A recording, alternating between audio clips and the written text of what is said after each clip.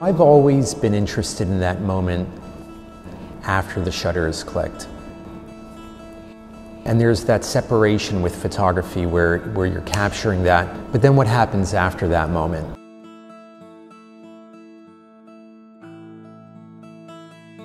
Contemporary collectors, be they painting collectors, sculpture collectors, really are looking to broaden their collections. And I think photography is an incredibly relevant medium, of course. In a lot of ways, it's the medium of the moment. I think AIPAD is a wonderful place and venue to fill in missing areas within their collection.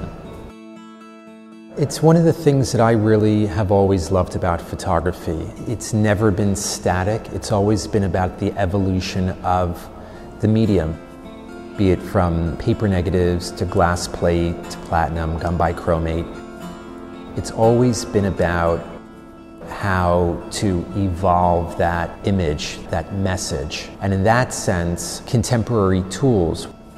One of the real crossing points in the history of photography and the history of the market was definitely in the late 1990s, when Christie's in particular split from their post-war department to create a contemporary art department. And in that department and in those sales, highlighting the Dusseldorf Academy photographers like Andreas Gursky, Thomas Struth, Thomas Roof. And the reason that I'm bringing that up is because that really highlighted a new form of photography in the sense of large-scale color works. And that very much is an inflection point for this notion of the innovation of photography.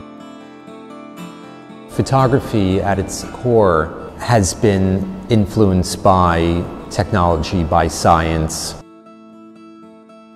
I do think that the future of photography is very much in the interdiscipline of mediums and materials, this cross-breeding, if you will, of art technology and design. In a lot of ways, I think artists taking their cue from somebody like Andy Warhol, who very much his practice was based in photography, and yet with the silkscreen process and the end result in a lot of cases being painting, or Wade Guyton using the printer to create his works of art. I think photography and photographers will look for alternative processes, alternative ways with which for the end result to perhaps be photographic or be on photo-based paper, but nonetheless a cross-fertilization of mediums. Definitely seeing a lot of experimentation around process-driven artworks. Artists who are manipulating base materials of analog photography, so be it sheet film or photographic paper itself with the use of chemistry, so artists who are abrasing sheet film. This is really a throwback to the early days of photography, be it Christian Schad or Maholy-Nagy, Man Ray, of course, even back to Anna Atkins.